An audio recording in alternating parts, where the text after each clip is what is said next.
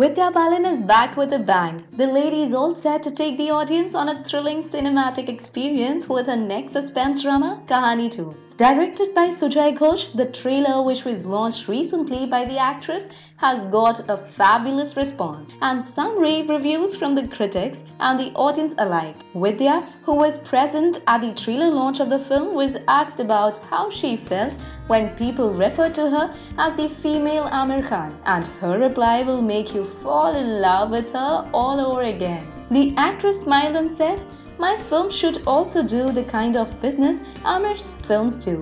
Only then I will believe that I am the female Aamir Khan." But sadly, it's far away from the truth. After all, Aamir has been working for many more years.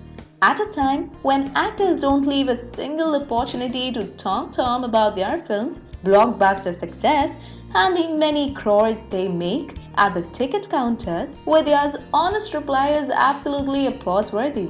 So, what do you feel on this story? Leave your comments below. And for more Bollywood updates, subscribe our channel Bollywood Inside Out.